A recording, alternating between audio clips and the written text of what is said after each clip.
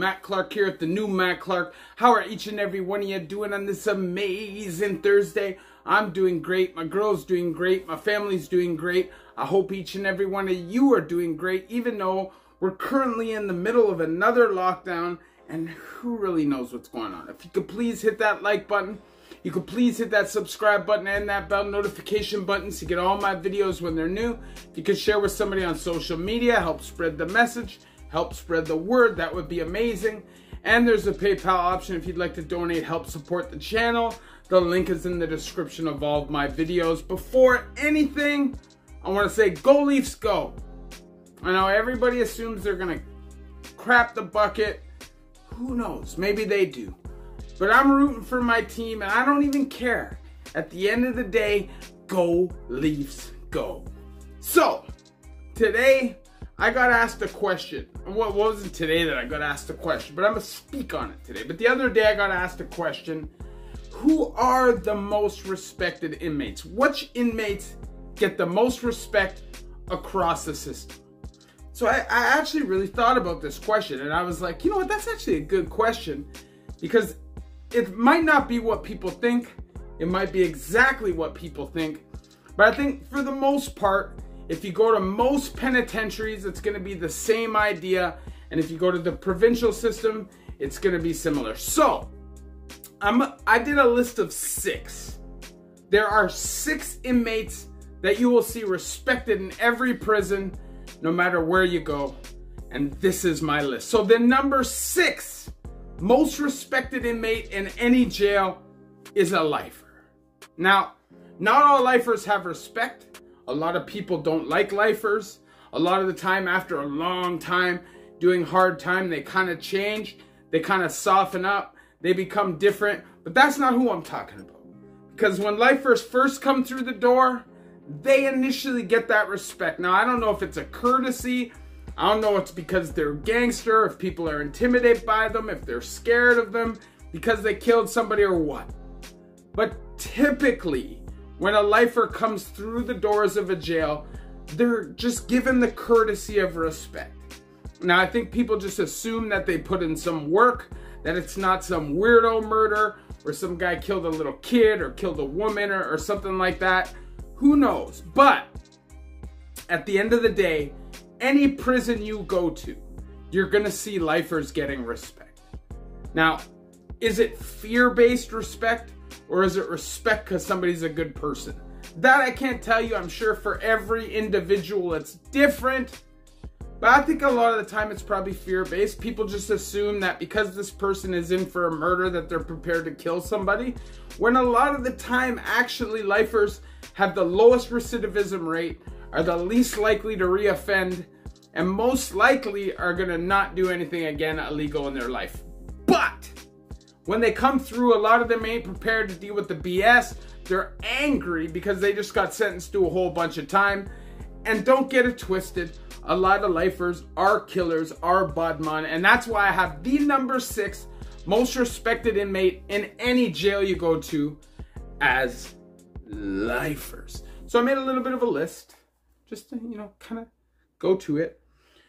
The number 5 most respected inmate in any prison, whether you go to a provincial system, the federal system, is organized crime offenders. Now, whether it's a gang member, a mafia guy, a biker, it doesn't really matter. If that person has a high-ranking status in any gang, they most likely will be respected. And once again, I think it's fear-based a lot of the time. I'm not saying every killer is going to respect every killer and look at them like they're bad boys. But I think when most guys are just regular criminals, maybe they're doing some thefts or doing some break-and-enters, maybe even a robbery, they look at somebody who's in organized crime and they say, I'm going to give that guy his respect. If that guy demands that respect on the street, if people are prepared to follow that guy, obviously that guy is something and stands for something. So I'm also going to give that person my respect. Now, obviously, respect isn't unconditional, and it can just depend on who you are as an individual in any circumstance. So this isn't across the board. It's not like every organized crime dude is going to have respect, or every lifer is going to have respect. I'm just saying generally, when you see these kind of guys throughout the system, people respect them, give them their space, and accept that they're probably looking at a lot of time. So we're just going to give them the courtesy of being respectful. And that's why number 5 most respected inmate in any prison, federal, provincial, is an organized crime or gang leader or an institutional gang leader or bud boy gang leader from the street. Just depends.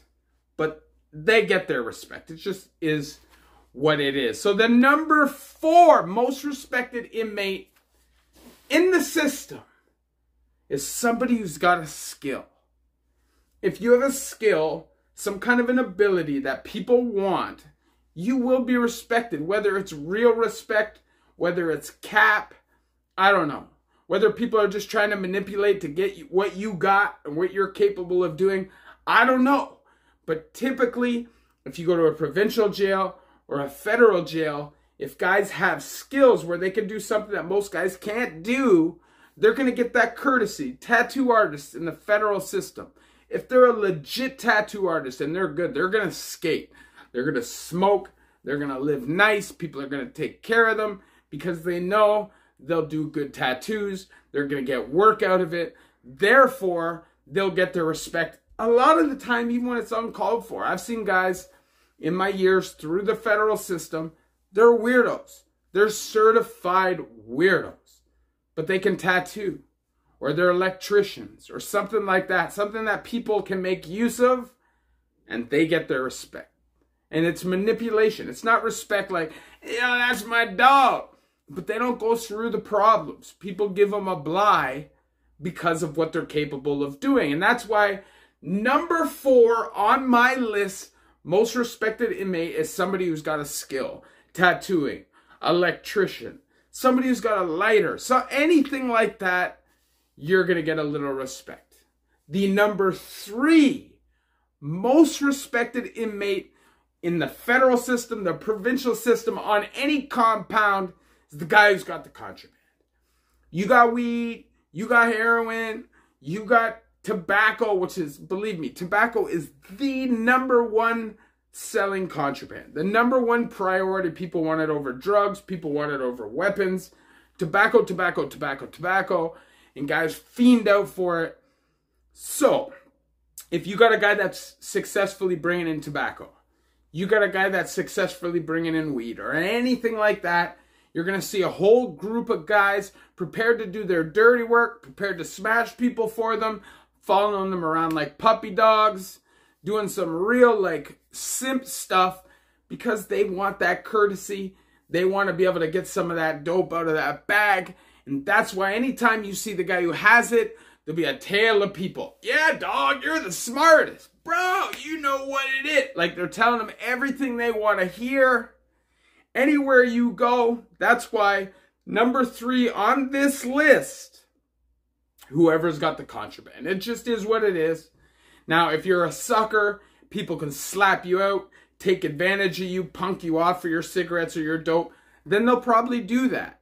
But if you're somebody who's prepared to stand on your own, stand 10 toes down, you got anybody who's prepared to ride for you, then you're going to get the respect. People are going to use that respect to manipulate you, to try to get what they can.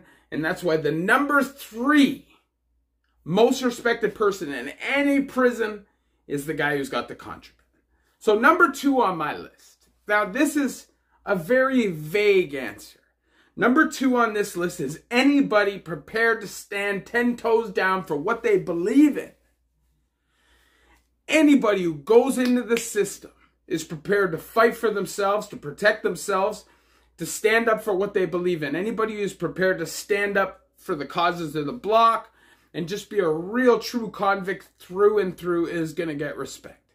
Doesn't matter if you're the toughest guy in the world. Doesn't matter if you're the most gangster guy in the world. As long as you have principles that people can relate to, that convicts understand, then you will get that respect. I never walked with a shank, ever. I never walked around in there like I was going to stab people, like I was some sick gangster. But I always had respect. I was funny. I made people laugh. I had a good time. I didn't let the stress of the time bring me down. I didn't lay that on everybody else. I wasn't one of those dudes complaining about my time. And people respect that you're a real one. So it doesn't necessarily matter that you're a bud boy. But respect isn't automatic. In prison, the people who get respect. In jail, the people who get respect are the people who demand it. You don't have to be super gangster, like I said, but you do have to be prepared to stand up for yourself. In prison, people take advantage of people. It is what it is. The strong survive. It's a dog-eat-dog world. And that's why number 2 on my list is anybody prepared to stand 10 toes down, prepared to stand up for themselves. People are going to respect you. Even if you lose every fight, but you go to every fight and you swing your hands in every fight, people will respect you. The number 1 most respected guy across any prison, honestly, is a killer. It's a killer.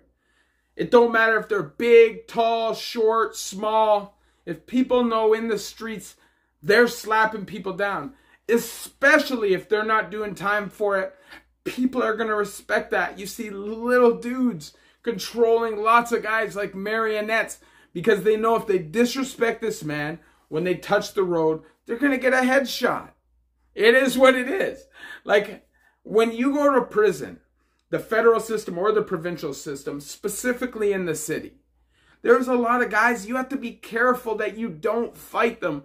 Specifically, if you live in the city, you may be able to smash their face in, destroy them, wipe the floor with them, make them look waste. But what do you think's going to happen if you see that person in the street? What do you truly think's going to happen? Killers, cop killers specifically. If you're a cop killer, the jail is yours. But killers all around, people look at them with, I don't know what the word is. It's almost like, I wouldn't say respect. I'd say it's even more than that.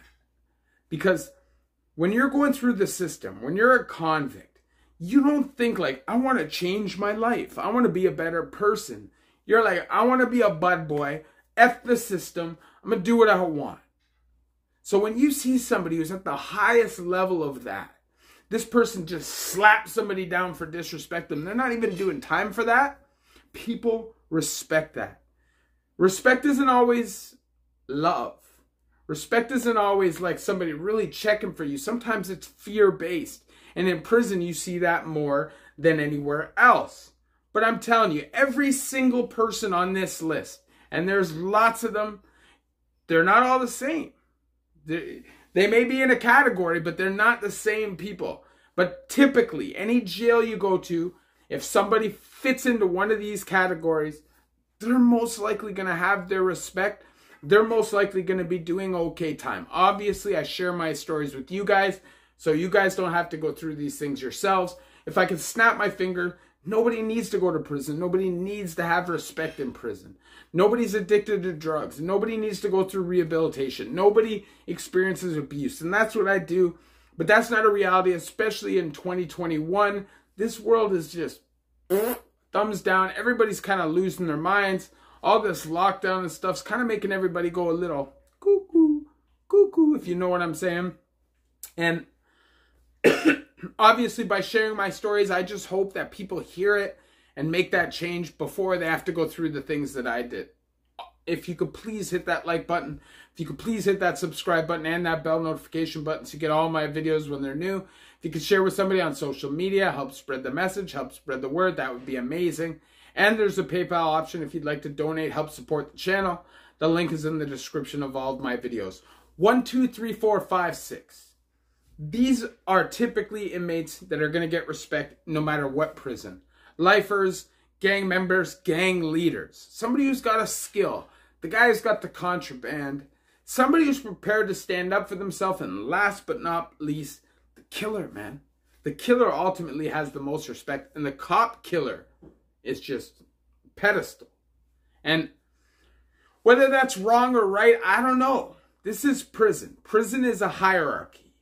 You know, it just is what it is. There's always somebody at the top, And then as you go down the hierarchy, you'll see guys with lesser and lesser and lesser status. And that is how prison is. It's run like that, and there's nothing we can do to change it. So what do you got to do? You got to go to prison under the understanding that no matter what, you're going to leave with your manhood and your pride. You're going to stand up for yourself no matter what. You're not going to let somebody punk you down. And if you go in with that mindset, you'll walk out with respect. Just treat people how you would want to be treated. And the chance of you just getting into unnecessary stuff is slim to nil, although not impossible. Love each and every one of you. The new Mac.